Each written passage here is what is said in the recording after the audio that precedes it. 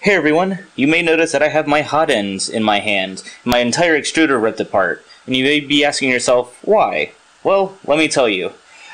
Over the weekend, I was printing a lot of things, but every so often I would have a jam. My filament would stop extruding, I'd come back and see that the hot end was many layers above where it last extruded. So I kept having jams in the hot end. So it ripped everything apart. And the last time, I could not force any filament to go through the nozzle itself. So I definitely have a jammed nozzle.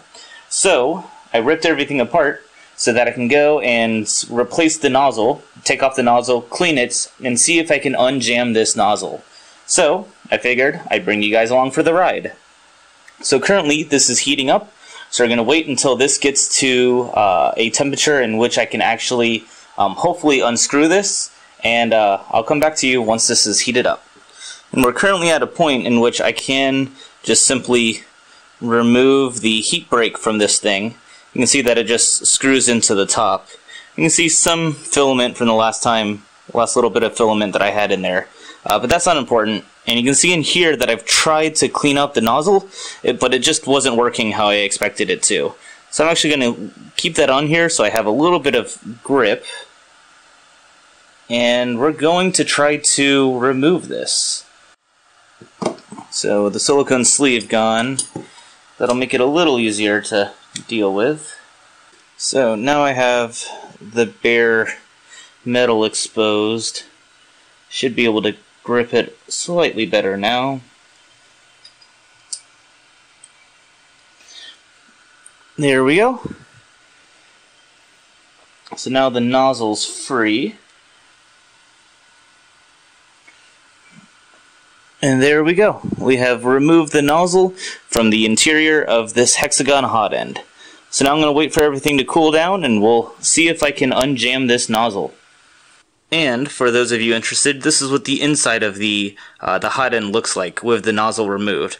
And as you expect, it's just a threaded insert where you can screw the nozzle in, and that's what holds the thermistor and the heat cartridge in place.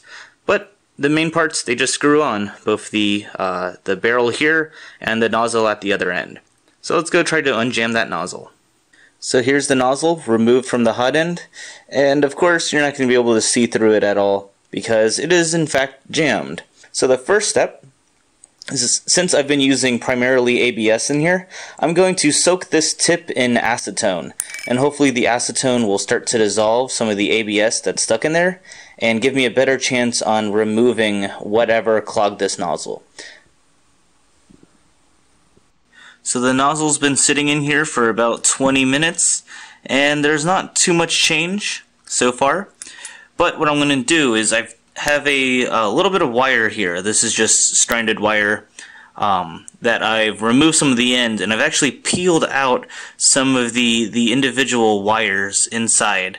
And hopefully a single one of those wires from the stranded wire is going to be small enough where I'd be able to actually take it and insert it into the nozzle and start to clean out the nozzle that way. So I've got my wire and I can get it in there. There we go. So I can work out some of the plastic that's in there, but I can't seem to put the wire all the way through. There's still something in there jamming the very tip of the nozzle.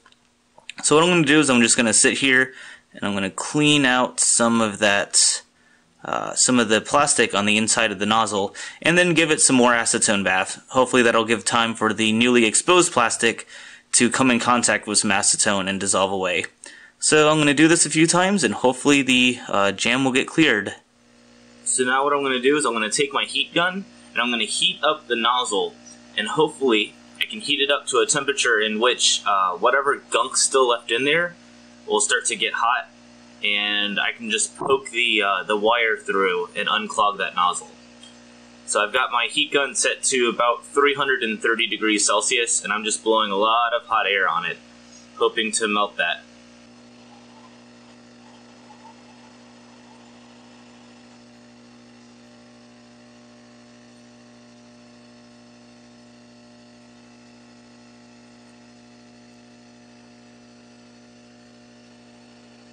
So I wasn't able to make any progress with the hot air gun, so I put it into another acetone bath.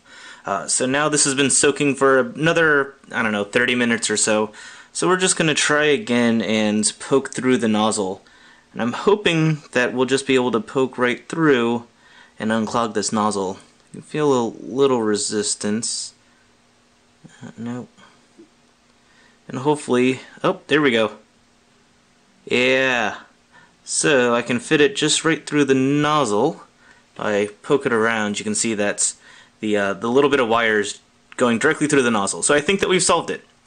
I think, hopefully, that we have unclogged this nozzle. I'm going to sit here and see if I can get any more of the gunk out from the inside. I don't want to spend too much time doing this because this is a brass nozzle and brass is relatively soft. So I'm not going to sit here and screw around too much because I might accidentally increase the nozzle diameter, and I don't want that because I'm happy with the 0.4 millimeters that I have here. But I just want to make sure that the clog is actually gone. And once I do this, then we'll go and let's put this back on the printer and see if we did actually solve the clogged nozzle issue. So we're back at the printer, and I have my freshly cleaned nozzle that hopefully is no longer clogged. So I'm going to start hand tightening this in, and then we will go and turn on the hot end and get this up to temperature before I really crank it down. And when you're assembling a hot end like this, you always want to do it hotter than the hottest temperature that you're going to print with, because when metal gets hot, it expands, and that can cause, if you tighten it right now, when this heats up and expands, that means that there could be some pathways that will allow the plastic to leak through. Everything expands, there opens up cracks, and it's no longer as tight as you thought it was. So always heat up your hot end and then really tighten it down. So let's go do that. Okay, we are at 250 degrees. So this is the position where I was hand tightening it. Let's see how much more we can go. See, I can get a whole, at least a quarter of a turn there after it's heated up. So that's the difference that's tightening it while it's hot will do. So let's actually get a little bit more. There we go. So that's a pretty tight nozzle right there. Get a little bit more. Let's see if I can come around on the other side. There we go. So now that nozzle's not going anywhere. And I'll do the same with the barrel since I took the barrel off. So I'll come along with the wrench and we'll really tighten down this barrel. Just so that there's no way, it's kind of hard to hold this in these pliers actually, that way there's no way that any of this will slip once we get everything into position, and that there's no leaking of any of the plastic for these. So there we go. That seems nice and tight. So let's see if this works. We're up to temperature, so I'm just going to manually push some filament through, and hopefully what we'll see is stuff being extruded. Oh, there we go. And that looks like a nice nozzle diameter actually. It looks like it's coming out with actually no resistance, so I think that we cleared that nozzle. Ah, yeah. So I guess the next step is to actually put this thing together and see if we can do a print. Now that would be awesome. Let's do that. And as you can see, this nozzle is unclogged and it's printing beautifully. So with a little bit of acetone, a little bit of heat, and a whole lot of patience, we were able to successfully unclog that nozzle. So, that's going to be it for the episode. If you guys have had a clogged nozzle and were able to find a technique that worked for you, please leave it in the comments down below. I would love to know what you did to unclog your own 3D printer nozzle. So, thank you guys for watching, and I'll see you guys next time.